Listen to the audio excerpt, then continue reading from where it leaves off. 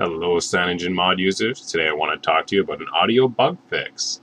Here in the Roots Wiki forum, a post by Eyeballer informs us that JC Sullins sneakily added a little Easter egg bonus into this recent 4.2 Wi-Fi drivers.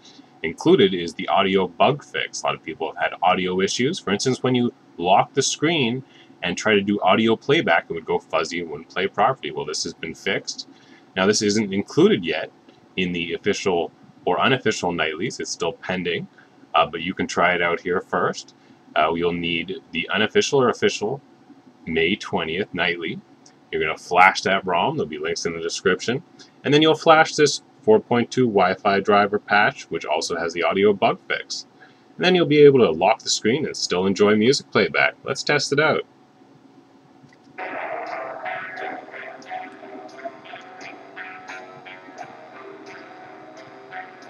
Just as clear. Keep it off ROM.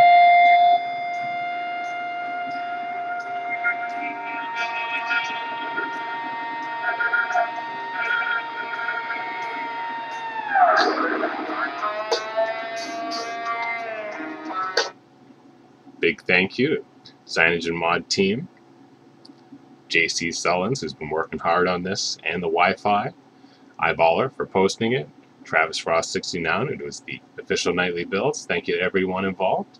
Now let me take you to the quick installation. First we're going to reboot into recovery. There we go. Now I'm using the TWRP2. It's a touch interface like ClockworkMod, but fully touch integrated. If you are using ClockworkMod, there will be a link at the bottom to explain how to flash zip files like GApps and this package. And at the top you'll see a video about installing the TWRP, TeamWin's Recovery Project 2. Now again, you'll need the May 20th official or unofficial nightly builds before installing this 4.2 Wi-Fi driver, which will also have the audio bug fix. Here, all I need to do is click Install, find my 4.2, and swipe it.